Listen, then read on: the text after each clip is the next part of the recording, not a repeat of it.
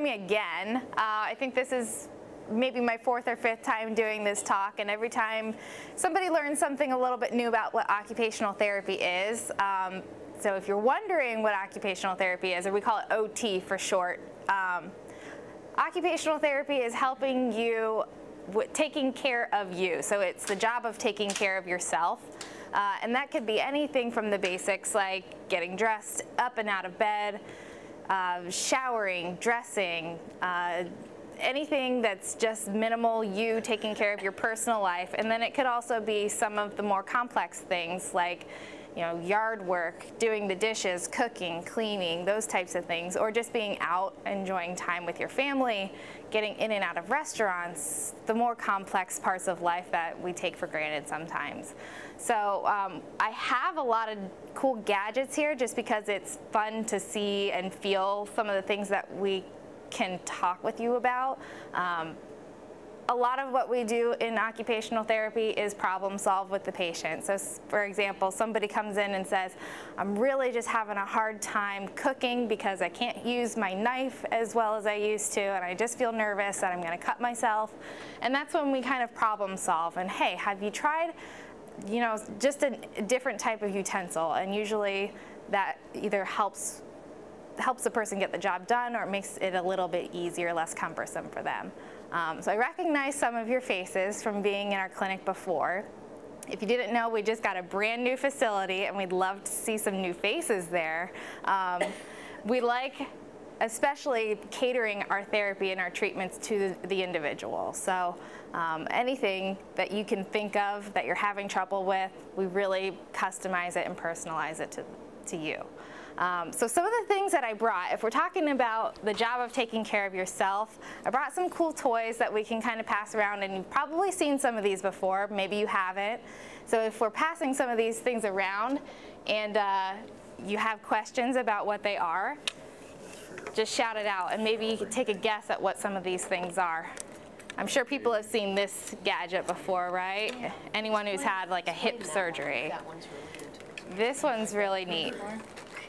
This is called a dressing stick or a dressing aid, and what it is it's got this kind of rubberized material on the end for anyone who's having trouble getting their coat or their sweater on and off. Sometimes it's hard to get that reach around into your jacket, and so this little gadget can just sort of clip and grab your shoulder up over, or grab the shoulder of your jacket up over your arm. And then it also has a little stick in case you need to pick something up off the floor, this little loop here. What's that called again? This right here? Yeah. This is called a dressing aid or a dressing stick. Yeah. So those are some tools that we use for dressing, as well as this little guy. This is called a button hooker. And so I always try to wear a shirt when I come here that has buttons, because what you can do, if you're having trouble with your fingers making these little push and pull in the button inside the loop, then what you can do is take the button hooker here, and I hope you can see this, is you thread it in through the hole, grab the button, and pull it through. That's neat. Yeah, it's pretty neat. And it also has a hook on the other end of that, and you can use that for zippers. Yeah. So those are some of our cool tools for dressing. I also have a few for eating. If anyone's ever having trouble, like they are having a difficult time holding on to their fork or their spoon, salads are a pain to eat. Peas on a plate are a pain to eat. And so we've come up with some different ways to problem solve catching the food on the fork, basically. And so some things that we may recommend are a bowl or a plate that has a little bit of a lip to it, and so that just kind of uses it as a backstop that you can scoop, and it'll stay on your fork a little easier. This comes in plate form also. We have weighted utensils, built-up utensils. I really like the weighted utensils like this. Do they look very medical related to you? Does it look like a piece of equipment, or does it look like something you may have in your drawer? Just a little bit fatter, right? Yeah. I really like this because it's pretty unassuming. It doesn't look like something like that. that looks a little bit more medical. And it's weighted too. It's heavier in your hand. So if you compare this to like a plastic fork that you would use at a restaurant, it really just sets in your hand nicely. Anyone who has a tremor or weakness or is having trouble getting that precise grip on their fork or on their spoon, having something fatter and just resting in your hand, it makes it a lot easier to keep that food on your fork. And so we like to trial some of these things. Not every piece of equipment works for everyone. It's a little bit lighter weight, this one, but it's just fatter, and so it fits in your hand a little bit easier. This one is a nice one because it's nice and wide and fat for soup, vegetables, anything that can slip a little. I think it's technically a soup spoon, but I like to recommend that for anyone who's having trouble with smaller things like vegetables. And then, how about this thing? Anybody? Yeah, a wine bottle opener. All right. A little bit, but it doesn't have the corkscrew thing to it, this part. Yeah. So this is anyone who's having trouble cutting food two-handed. So you can take this, and this is your rocker knife. Like a pizza cutter. Yeah, like a pizza cutter. And so, exactly, I love that you said that, because when we have people who come into therapy and they say, I don't want to buy a piece of equipment that I'll probably use maybe a couple times, or I just want to try it, I say, get a pizza cutter and try it to cut your food, because you can still use that one-handed. Not everything is solved with a piece of equipment, and so when you come into therapy, we try to problem solve. If you don't want to buy a piece of equipment, then we'll come up with something that you may already have laying around your house. So something as simple as opening your drawer and just using something you already have for a different purpose. So those are our eating utensils. We have a few different types, some high tech and some low tech in our facility.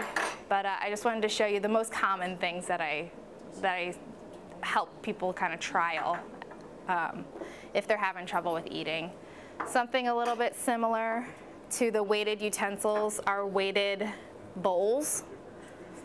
And so this sits real nice on the table, and it doesn't move or jiggle when you're trying to scrape food out of it, and so it's just a little bit heftier. Same thing, yeah, if you don't want to buy a piece of equipment, we say if your plate's sliding all over the place, just use a heavier plate, you know, rather than a piece of like a paper plate or plastic or something just with a little more heft to it, and that can help prevent your food from spilling all over the place too.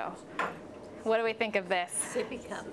Yes, thank you for saying that. It looks like a sippy cup, right? That's not why I brought it. I don't like it because it looks like a sippy cup, but I do like it for this purpose, because you can just slip your hand right in there.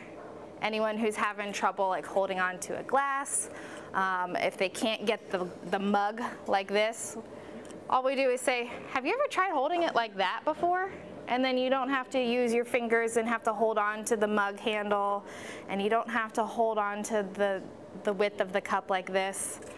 This is all, I'm not even holding a grip on it. So some people who are having trouble holding their cup and bringing it to their face, we just say, look in your cabinet and find a cup that has a handle like this. And that just takes away a lot of effort. And that one's weighted also, so it feels heavy. Okay, any questions so far? No? Yeah. You ever had people use those utensils in a restaurant? I do have people who buy maybe 1 or 2 sets of that, just so you can have one in the house, or if one's dirty, grab the other set. You don't need to buy, you know, a whole array of those pieces of utensils. But yeah, there are some people who take them out. You just be careful you don't forget it there, because they're not cheap. It's an investment a little bit. I mean, one of those spoons, if I had to guess, probably costs around $25 or so. Which is why if you don't want to spend the money, or if you want to try something, then we usually try to like mock it up by using like, this is just a piece of electrical insulation foam. And so we try to mock it up like, okay, so if we put a spoon inside here, does that make it feel like it's sitting better in your hand? And so before someone goes out and buys something, we try to, we try to give it a shot before you purchase something. These pieces of foam or tubing, we can put on anything. Toothbrush, pencil, if you're having trouble holding onto your pen or pencil, then we just kind of fatten up the grips a little bit, and that really just helps widen and soften your hand a little bit. And a lot of times that just kind of helps the writing or brushing teeth just go a little bit smoother. So if you haven't tried something like that, look around your house. Find a fatter pen that you could try to use, or a heavier pen that you could try to use, rather than like one of those small ballpoint pens. And that might be, you know, as simple, as easy as that of a solution. Along the hands of writing, this is a new toy that we got. I'll let you, it's relatively low tech. I mean, there's not much to it, but feel it. This is along the same lines of something that's weighted. So if anyone's having trouble with handwriting, or you're noticing that your hand is shaking as you're going across the page, or it's looking a little scratchier than it used to, then weighted anything is the key. We try to teach handwriting in occupational therapy by using larger movements, so practicing writing bigger, practicing large amplitude exercises, and then translating it into handwriting, something a little bit more fine motor, something smaller. And a lot of people have success with that. After you guys are done with your classes and you're doing any of these big exercises where you've got your hands out and you're reaching and you're throwing balls, do you ever notice that some of the more fine motor movements are a little easier afterwards? Anyone experience that? No? So that's something that we also try to practice in therapy, is big movements. If you want to say, I'm having trouble reaching to turn the faucet on, then what we do is we really exaggerate those movements, and we try to make it as big as possible, and then hopefully the ease and the fluidity will translate into something smaller. So same thing with handwriting.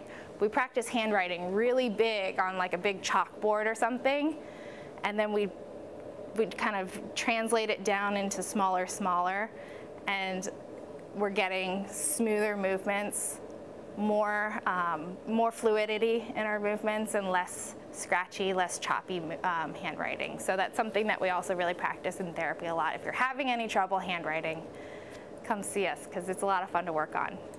And I brought a lot of kitchen examples of just tools that we probably use anyways, and we could, you know, sometimes take for granted. But something like this, a can opener. This is kind of a nifty invention. It's a one-handed can opener. There are plenty of things on the market that aren't, you know, sold in a therapy office that are just, it could make your life a little easier. So part of our job is to kind of figure out what you're having trouble with, using your hands, using your body, and if there's a product out there that we know of, then we can recommend it and you can try it too, okay? I have here, and I'll let you guys pass this magazine around, of just a whole bunch of different examples of pieces of equipment or gadgets sometimes that a lot of these are kind of what I'm showing you up here, but if you want to browse through that, we've got a lot of that in our gym also. Okay, I've got a couple other things here too. Who knows what this is? It's an elastic shoelace. You've seen these before. Yeah, when you got hip surgery. Hip surgery, yeah. So a lot of what I'm showing you is like meant or manufactured for people other than people with Parkinson's. So a lot of them are manufactured for people who have arthritis or other joint disorders, because it's more marketable, I think. I don't know, everybody has arthritis, it seems like. So if you go online and you're ever looking for a piece of equipment, I just usually Google or look for arthritis supplies, and you can usually find what you need pretty quickly. So it's kind of like being creative. Not everybody needs something specific for a person with Parkinson's, but arthritis is a common enough diagnosis that usually there's a lot of products out there for people that work across the board. So this is elastic shoelace. You lace it up into your shoe, and that eliminates, you tie it once, and then that eliminates the need to do the lacing and the unlacing every time you put on your shoe. You can just, it turns any normal shoe into a slip-on shoe. And so that really just kind of takes the frustration out of tying your shoe and getting shoelaces on and off every day. So if that's something that's just really, you're struggling with it, it's just taking too much time and effort. Sometimes what we do is we just like to, where you can cut corners a little bit, we'll cut corners. People who have more interest in getting out the door than being stuck in their room trying to tie up their shoelaces, then we'll say, okay, let's forego the shoelaces and we'll find some easier way to do this so that you can get to where you're trying to go, if that makes sense. It's kind of a give and take, right? They really work good though, it's surprising. They do. By the time you're Tie them once and then you just slip your foot right in and out. So they're a real time saver, a real frustration saver too. So there's some other gadgets. If you don't like the elastic shoelaces, then we have shoelace clips. We have, a couple different tools or pieces of equipment for a lot of different tasks. So if one thing doesn't work for you, then we try another. And if equipment doesn't work for you, equipment's not always the answer, but if it'll make your life a little bit easier, then we'll recommend a piece of equipment. And if not, we practice and we exercise and we try to use some of these big movements and translate them into the small fine motor movements and really practice the task that you're having trouble with. So this is very similar to elastic shoelaces. Does the same thing, is you just lace your shoe into that, your shoelace into those holes, pinch and pull. And that's how you tighten your shoelaces. I heard that you and David were working on balance. Okay, balance, yeah. So physical therapists at our office, they love working with people on balance. Some faces in here have been through our clinic before and they've kind of, they've gotten the balance training. But we kind of work on some of the more practical, in occupational therapy, some of the more practical aspects of balance. So things like getting in and out of the car, getting in and out of bed, where some people feel like they get caught in the sheets. We really practice like flinging the sheets up over yourself, and that's kind of one of the ways that we practice moving your body in your own environment a little bit more efficiently and kind of getting through those tedious things a little faster, a little easier. Getting in and out of the car is a tricky one, especially if you've got the low cars or the high cars that you have to step into. And so we really problem solve and kind of find the best way for you to use your body mechanics and using your body to kind of build that momentum and really leaning forward out of the car.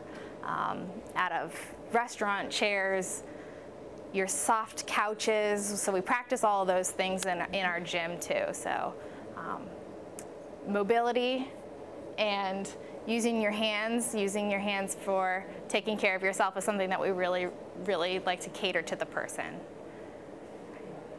Any questions? Yeah. Where's your office?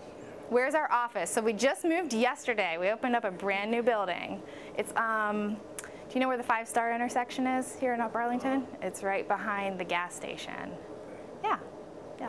So if you're interested, if you think that, oh my gosh, I could use something like this, or I could really help, it would really help me to kind of problem solve some of these things that I'm having trouble with around the house, then talk to your doctor. Your doctor can write a prescription.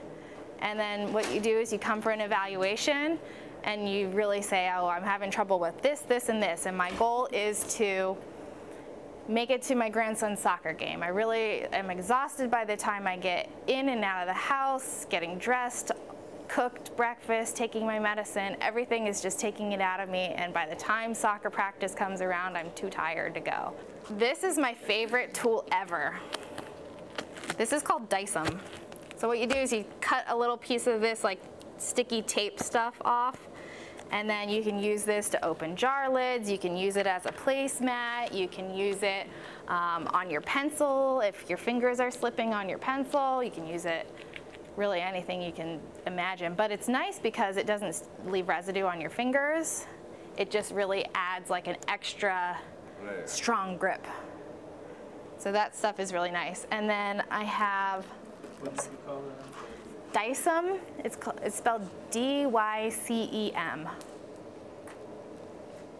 Last but not least, I have, this is called a swivel board. You guys look like you are very mobile, not having any trouble moving around in tight spaces, but if you are, this is a disc on top of a disc and it swivels like this. So I recommend this for people who are having trouble moving in tight spaces like their bathroom or around tight corners. What you do is somebody goes from sitting to standing, they put their feet on this, and they usually have a caregiver or partner swivel like this. And then you can go from point A to point B without having to try to maneuver. If you ever use a walker or a cane, this is just a lot less cumbersome.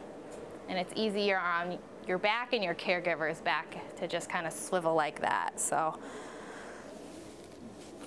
you guys don't need one of these, but it's kind of neat. A smaller version of that on your car seat. Yeah, we did talk about this. I never found one. Did you? I never found one that we could practice with. On the car seat. Yeah, but this, they do sell one that has a cushion on it. This is like for your feet, but it has a cushion on it, and so if anyone's having trouble getting in and out of the car, put this on your car seat, and then you can kind of swivel your body around from outside to inside. The cheaper, low-tech version of that is a grocery bag, a Kroger bag, plastic bag. Put it on the car seat, and it just takes away the friction, and so you can swivel in and out a little bit easier. This is, it swivels right onto your lamp switch.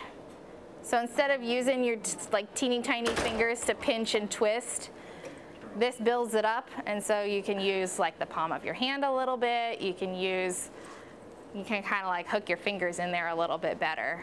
And so this is very handy. Like I said, people who have arthritis, this is marketed towards people with arthritis, and so that's why any tool that you may need, we can find it usually in an arthritis magazine or website or something like that. I do have fun kind of problem solving some of these things with people. Everyone comes in with a unique issue or something that they're struggling with, and so kind of problem solving with the patient is something that's really fun and exciting, and finally when we get it, it's like, oh gosh, I never tried that before, and sometimes the patient comes up with it on their own, and I use it for other people down the road too, so it's really interesting.